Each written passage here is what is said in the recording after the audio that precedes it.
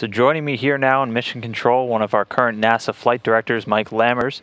Mike, thanks for joining me real quick. And you're welcome. You worked First Element launch, so you've been here longer than me.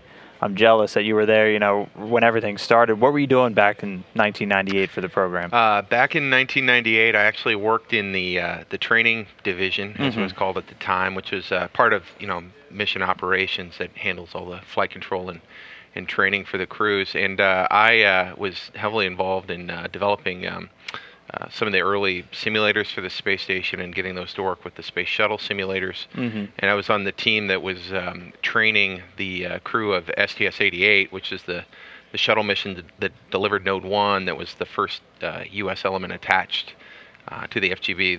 The first element launched fairly shortly after first element launch. So, that mission and first element launch were really tied at the hip.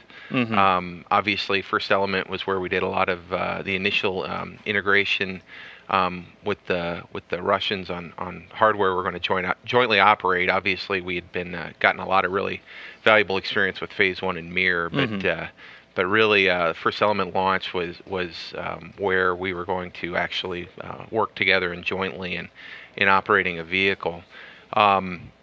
It was really interesting to work on. I think when we started, there was so much that we didn't know. Even though First Element gave us a lot of experience, we were still kind of in a monitor mode with Mir as far as what we do, which was systems. Obviously, we had crew members on board doing work. Then we were taking care of them both from Houston and Moscow. But it was really pretty special because we had spent. I'd been here for 2 or 3 years before that, but there had been a number of people working space station.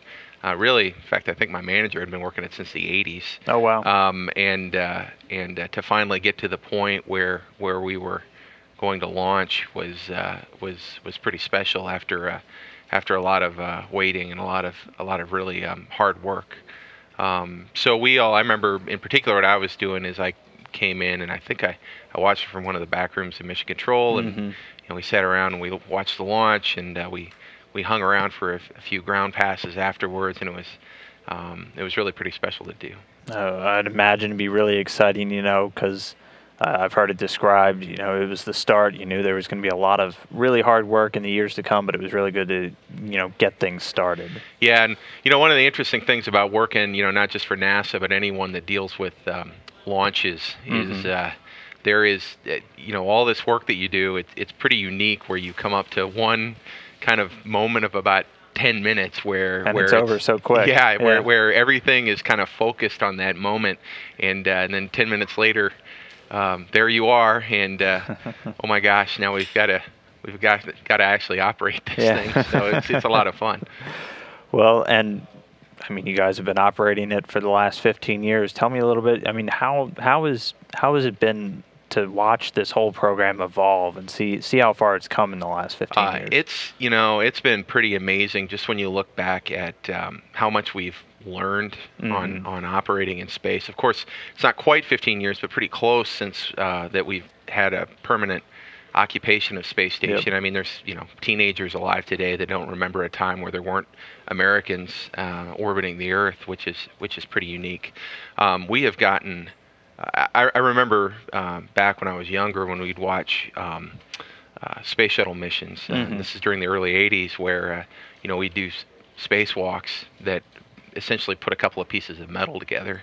That was just a precursor for what we were doing on space station, and now we've gotten to the point on space station that we do just amazingly complex activities, and they're almost I won't say that they're routine, but they're very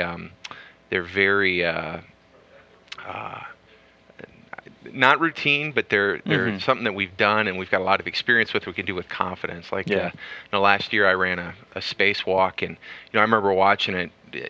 Where you see the crew going on. One of the first things that we got to do when we send the crew out the door is, at the time it was Sonny Williams was the EV crew member. She actually had to go hand over hand, almost a good chunk the length of a football field to get out to the end of the truss.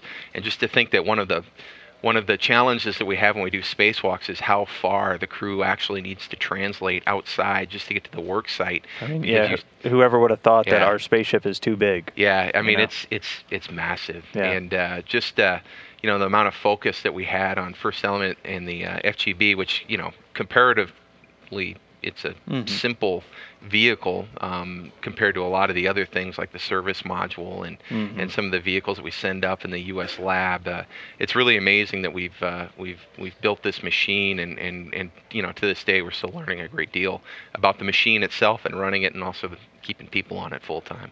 And I mean, excited about what's to come still? Oh yeah, the neat thing about working on the space station is it's never quite the same, right? Every year we do something different, something big that's different.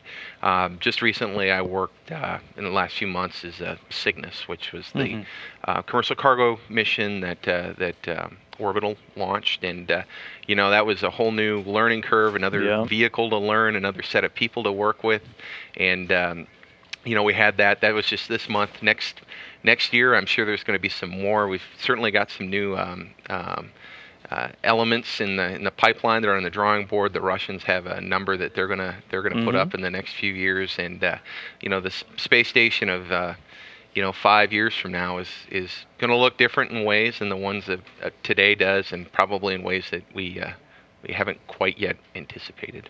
Well, yeah, never a dull day. No.